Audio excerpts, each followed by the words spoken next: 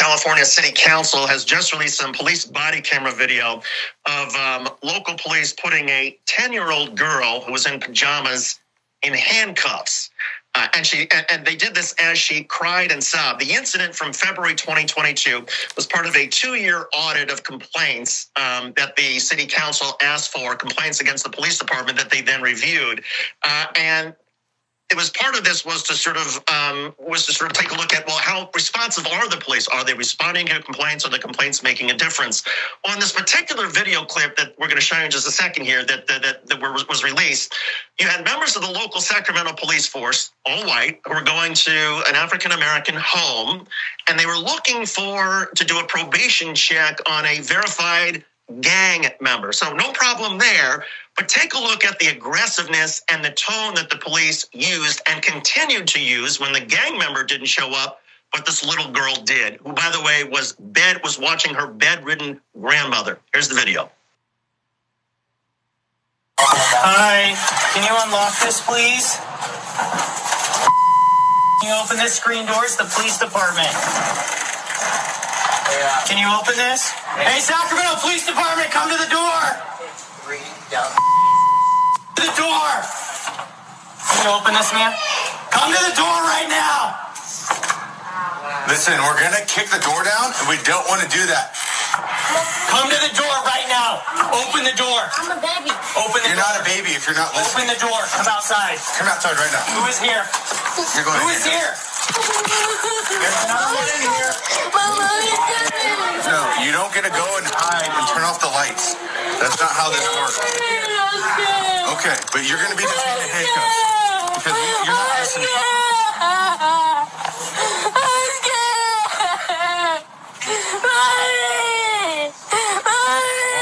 Why are you running and hiding?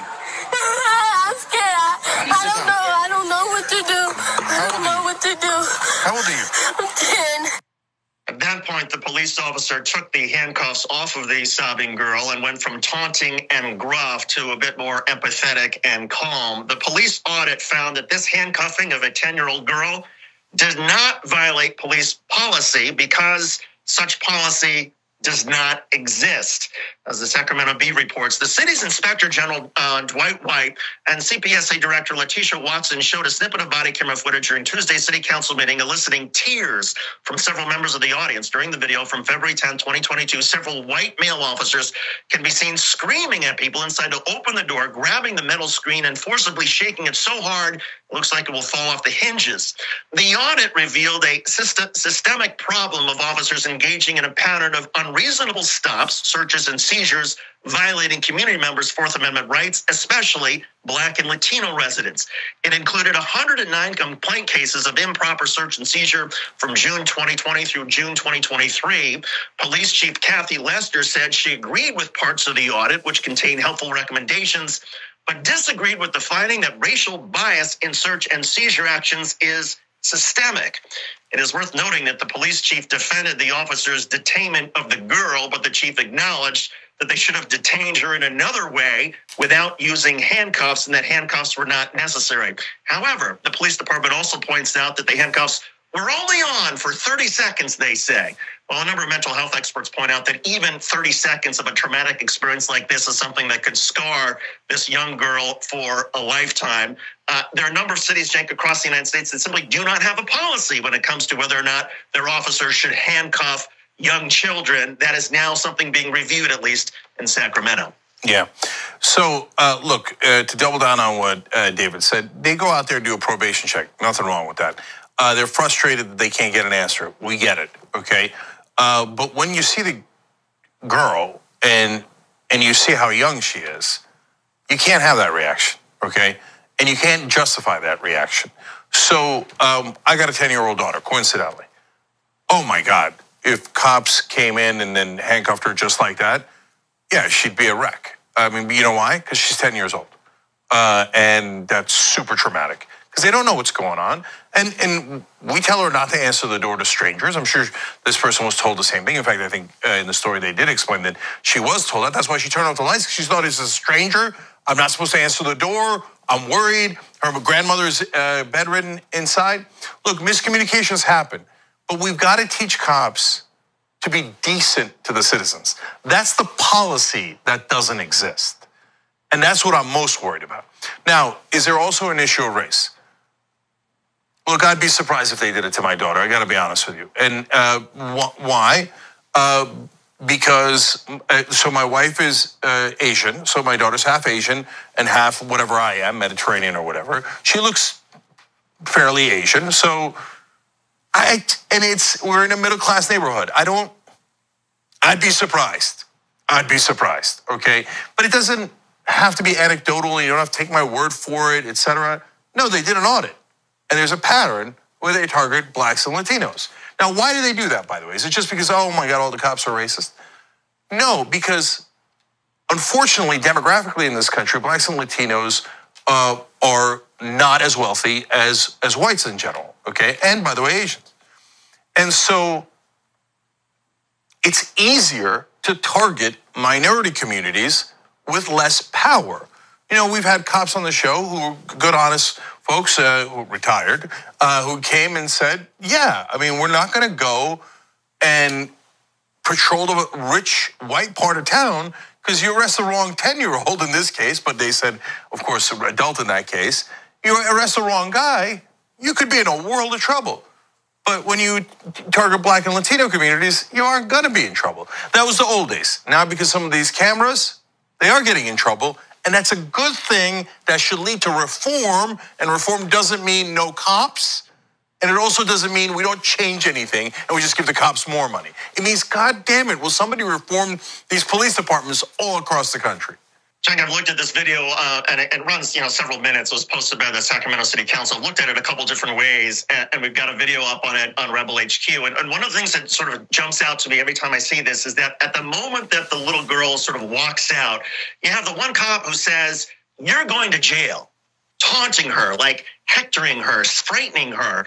And to me, it gets right in with the sort of the training point that you were mentioning, and that is police, it's almost like it's institutional. They are culturally trained, I think, to dominate situations, to be a force, to not have any sort of officer safety in jeopardy. And the way they do that is they are told, you must take control. You must dominate, be the alpha male or the alpha female, whatever it is.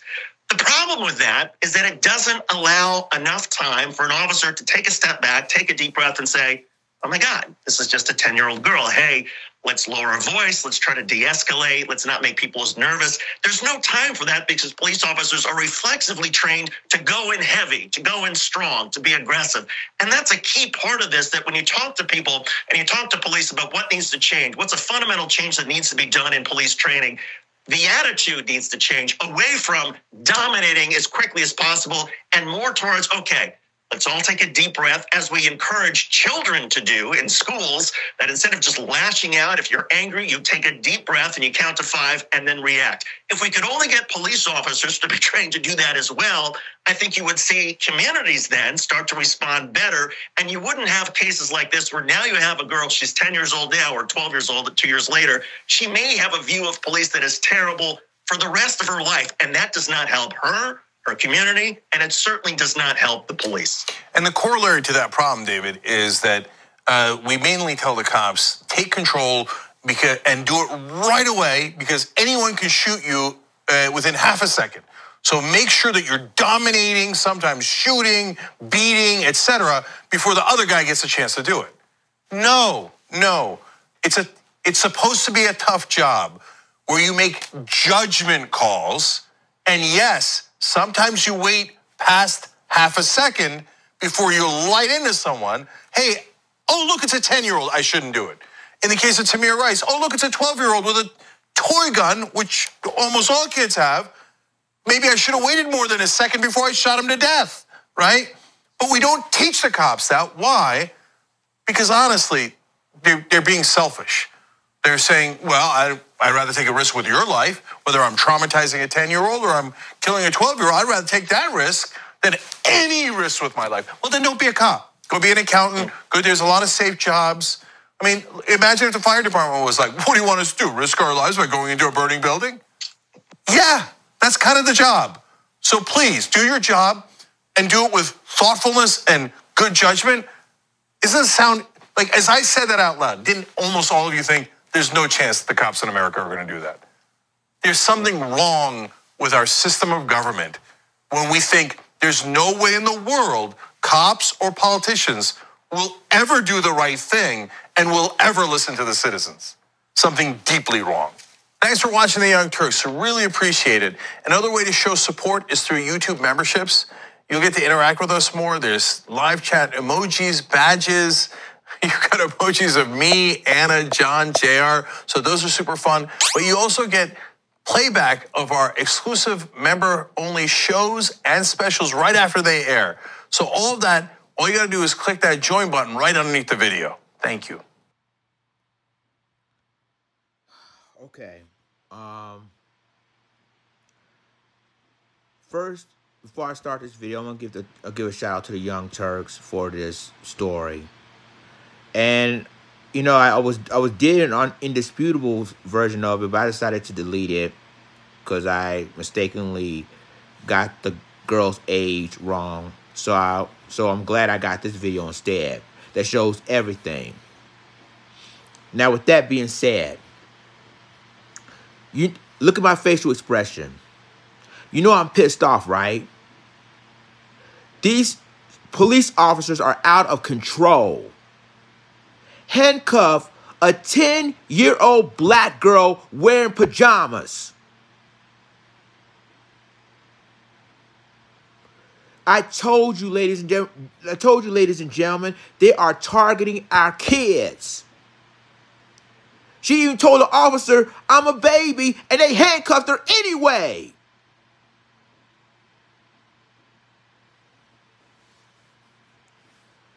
And remember, this is the same Sacramento police that deleted my distant cousin, Stephon Clark. But that's a different story, on another story for another time. I'm talking about this case right here. And they claiming they were looking for an alleged gang member. And you telling this 10-year-old black girl you're going to jail? Are you serious? This is beyond outrageous.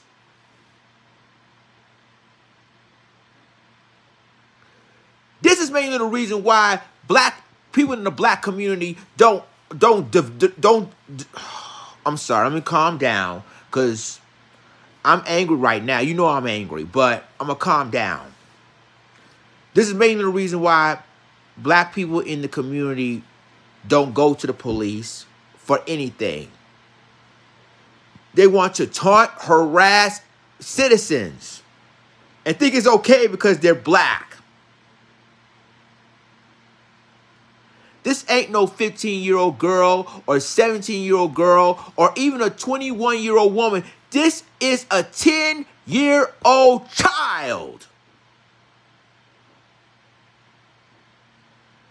And you think that I'm going to be, I'm angry right now. I guarantee you that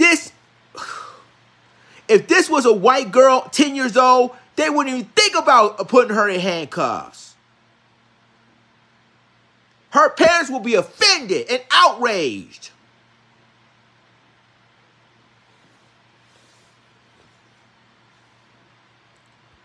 Sacramento Police is one of the most dirtiest police departments in the country.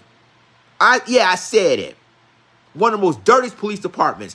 Like in New York, NYPD or LAPD, Sac PD is one of the most dirtiest police departments in the country. Look how they treated this 10-year-old black girl. She wore pajamas. The black girl said, I'm a baby. And she was crying for her mother. And then when the officers asked how old you were, finally, I'm 10. And they was like, and they hurried up and uncuffed her then. The damage is already done. And yes, there is racial profiling in that, when it comes to the black community. Picture yourself, I don't care if you're black, white, Hispanic, Asian, picture yourself that was your daughter, 10 years old. Been treated like this, handcuffed her, like she's a grown woman. What would your response would be?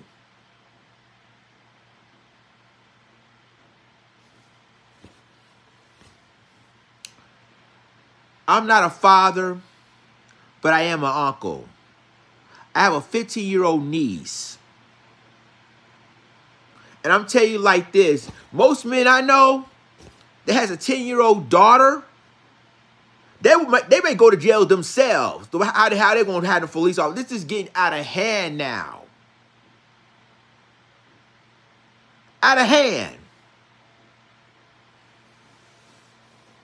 And you telling me that black people shouldn't react the way they do. Listen, I'm going to tell you something. Tell that to the white community and do that to a 10-year-old white girl and see what happens.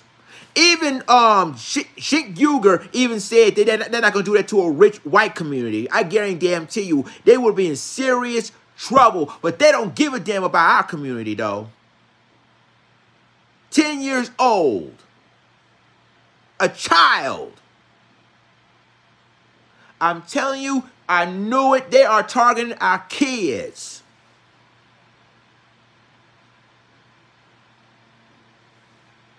What is wrong? And then they talk about police reform. That's what Chick Ugen from the Young Turks said. We need police reform. No, the hell y'all don't need police reform. Y'all need the end qualified immunity. That's going to stop all of this. In qualified immunity, I guarantee you everything will change. But until that happens, your president, Joe Biden, the Congress, the senators, refuse to even make that a law to end qualified immunity. That's why we police officers get away with all of this.